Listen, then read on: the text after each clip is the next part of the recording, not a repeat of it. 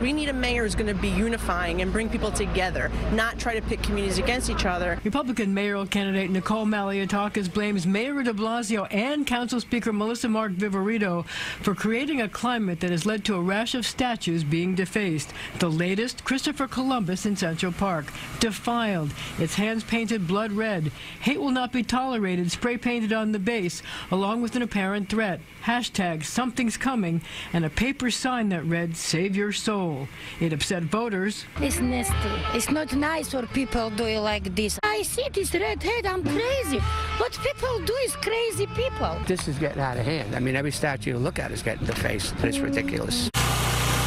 Forced park workers to use acetone to erase the vandals' handiwork, and had both the mayor and council speaker refusing requests for interviews.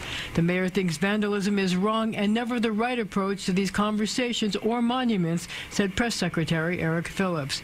Viverito spokesperson said much the same thing, neither responding to the fact that this was the third Columbus statue targeted since the mayor said he would name a commission to remove symbols of hate from city property.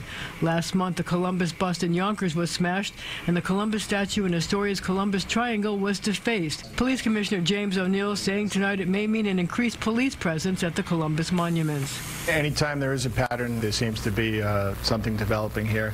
We would probably take additional steps, whether it's putting plain clothes out or cameras out. Well, Nicole Malliotakis says the statue controversy is deflecting attention from pressing city problems, ranging from rising homelessness to fixing the subways. Guys?